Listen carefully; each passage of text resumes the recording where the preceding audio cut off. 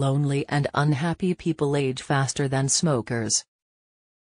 According to a new study conducted by Deep Longevity, mental health affects the rate of aging more than smoking and certain diseases.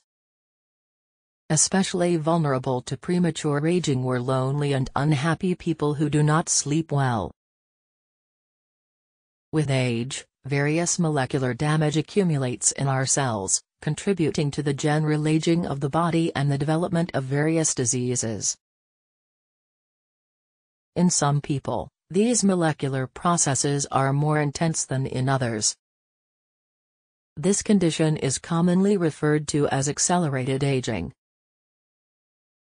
Fortunately, the increasing rate of aging can be detected even before its first consequences appear.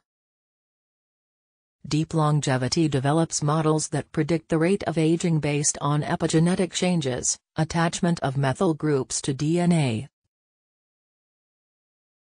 changes in the end sections of chromosomes, telomeres, as well as gene expression and the concentration of various metabolites.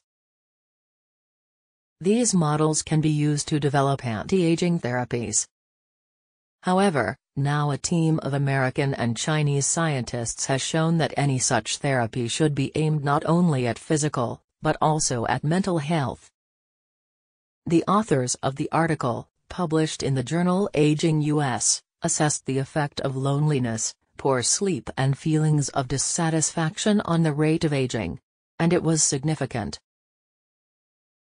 Scientists applied deep learning techniques to develop a new molecular clock of aging, based on blood test results and biometric data from 11,914 Chinese adults.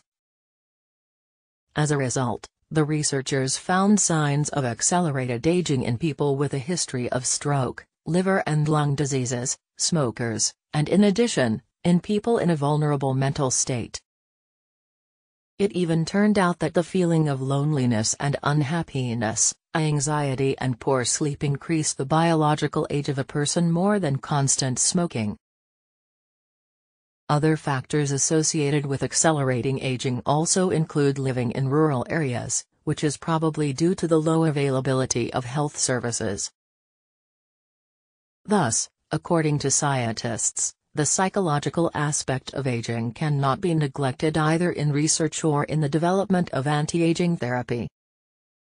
Mental and psychosocial conditions are some of the most reliable markers of health and quality of life, but in the modern healthcare system they are practically not taken into account. Stay tuned for more updates.